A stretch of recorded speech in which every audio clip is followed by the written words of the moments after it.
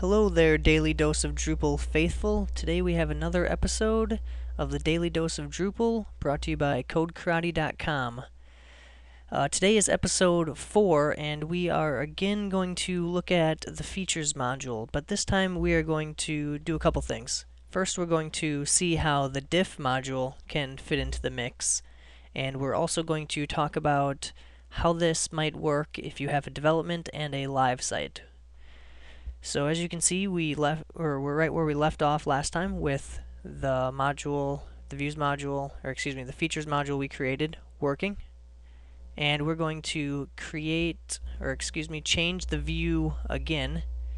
And in this case, we are going to go ahead and just pick one here. We'll go ahead and do a line chart this time. So we're going to apply that, save it, and then we're going to take a look. As you can see, we now have a line chart, which is different than the test 1 site. Again, it is still just the regular old pie chart that we created the first time. In this case, let's imagine that the test 2 site is our development site, and we're going to be pushing out our features module onto the test site, which is over here, and that will be our live site. So we are going to first take a look at our feature and see that on our test 2 development site it is overridden. So we're going to download the Diff module.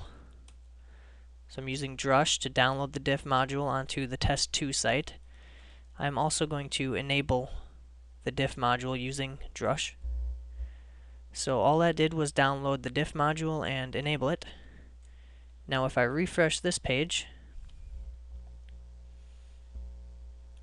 you can still see it's overridden. I can go into that, and there's actually the ability to review the overrides. So it actually compares the differences between what is the default, which is the module code, and what is in the database. So you can see it's now going to be a line chart, because that's what we set it as. And we could do two things at this point. We could go ahead and recreate it the way we discussed last time, which would recreate, this is going to then download the .tar file, which we could then drop in over top of the existing code and get it to update. But as you can see, that seems a little complicated. All we want to do here is we want to update the code that's already here to represent what we have in our database, and Drush allows us to do that very easily. So we're going to go ahead and do Drush features update. In this, the shortened version is Drush FU monthly earning, and we will run that and say the module already exists. Do you really want to continue? Because this is actually going to update the code. So now that the code is updated, we can go back here and refresh, and you can see it's now at the default status.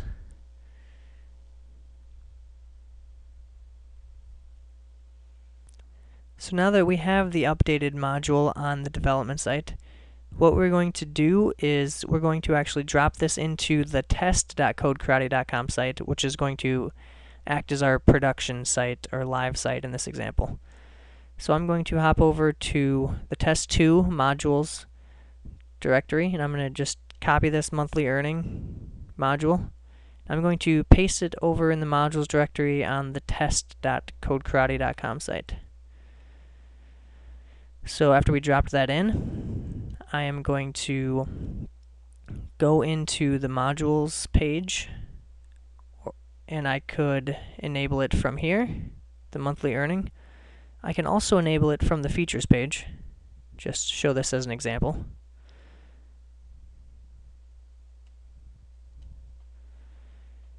And we'll go ahead and save that. And this is on our what we'll consider to be our live site for this example. And it's taking a little bit of time here, but it should be reloading here pretty shortly. And even though we have the content type and the view already on this site, it'll still be okay. It's going to just install the features module that we created, and it will then be able to revert this back to what is in the code. So you can see it is overridden. It's saying that the view is overridden because we made a change in the module on the test2 site, which is the development site. What we're going to do is we're going to go ahead and revert this. Anytime you make a deployment from a development site to a live site, you generally are going to have to revert your features module. So we'll revert this. And we are going to go to that monthly earnings report view. And we will see there's now a line graph with our 2 data points on it. One thing, as I mentioned before, you're always going to need to revert your features module when it gets to the live environment. And you can also do this through Drush. So if there was a change, you can go ahead and do Drush FR for Drush Features Revert, whatever your features module name is, in this case monthly_earning. You are also going to want to keep in mind that the reason you do this, the reason you have the features modules to deploy between different environments, is so that you don't actually have to touch the view or the content type in your live environment. Because you're just relying on the features module to do the work, if you need to make a change, we would come into the development site, make the change, and the reason we're just changing the type of graph is because it's an easy change to show how it works, but you can make changes to the content type or anything else that you exported with the feature. We go into the features module, we can confirm it's overridden.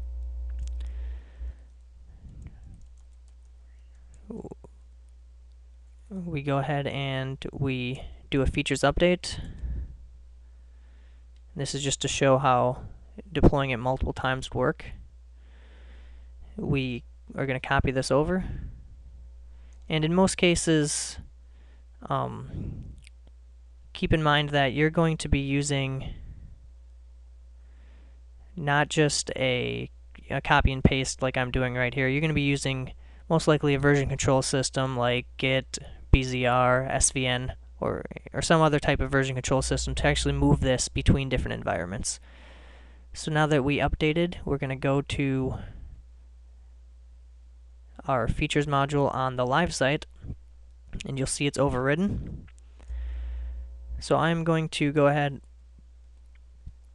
and go into the test.codekarate.com site and show you that you can do a Drush features revert monthly earning. And this is going to show that it's going to revert the view.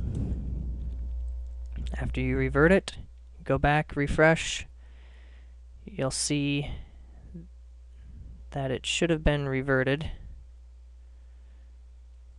but something apparently didn't get reverted right.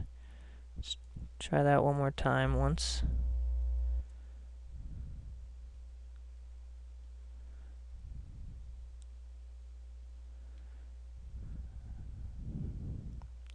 Interesting. Well, it's not saying that it actually reverted it, but let's go ahead and check.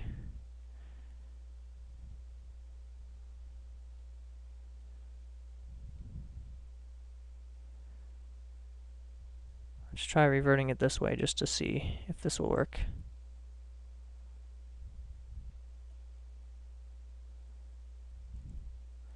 Okay, so apparently there's an issue, so we're going to do a little troubleshooting. I'm going to go ahead and Drush download the Diff module and enable it again to see what is causing this to not work correctly.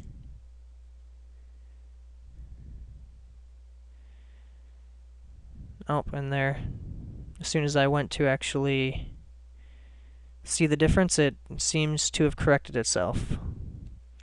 One of the things you'll notice is every once in a while with the features module, Sometimes your content types or views will get into like a rebuilding status, and I don't know if that's exactly what we saw here, but sometimes it just takes a few seconds to let it refresh, so I'm guessing that was the case. It reverted, but it did not actually show as a reverted status. You can see now it's the bar graph as it should be. If I go back into the Features module, it'll show that it's in the default status. So that's it for today. We're not going to worry about that little issue. I think it seems to resolve itself.